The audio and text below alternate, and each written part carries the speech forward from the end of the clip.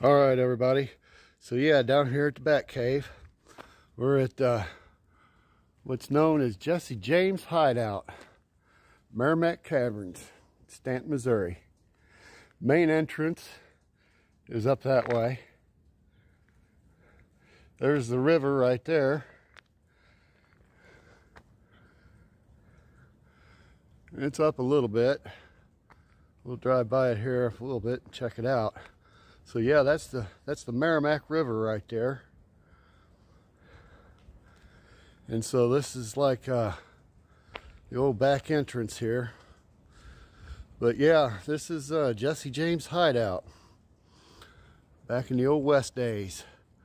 This is where they used to come and run from the law. Stash their loot. So yeah, pretty cool place down here. These caves go on for miles and miles, you know, and actually there's entrances way back up in there, you know, for miles. You can find little nooks and crannies to get in. There's cave systems all around through here, so it's pretty cool. Been going in and out of these caves since I was a kid. They go on for miles. They go on for miles. So, but yeah, guys, this is the Bat Cave. It's pretty cool. You know, come down here in the summertime and it's just like a big air conditioner coming out of this here entrance here.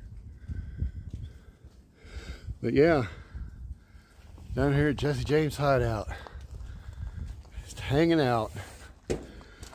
Wanted to take the truck out for a run today, and the Bat Cave is always a good place, good destination. Nice and quiet down here, especially this time of year. It's, you know, 3rd of January, so nobody's really down here. There's been half a dozen, 2 or 3 people. Here comes one now. Buzzing along a little too fast there, but yeah, so everybody's, you know, trying to get out in the sun while they can. And this is pretty nice down here in the summertime. This is all the campground down there. Camp along the river. It's the Meremac River. Pretty dangerous river. You really don't want to swim in it. We used to go fishing down here 40 years ago, 45 years ago. We used to catch a lot of goggle-eye down here in front of the main entrance to the cave. Used to catch goggle-eye, little rock bass, all day long. Go home and eat them up. So yeah. So anyway, we're gonna hop in old Frankenstein here and give this thing a buzz up the river a little bit. Check a few things out, and then we're gonna buzz this thing back home. So yeah, stay tuned, guys. This is a ride home.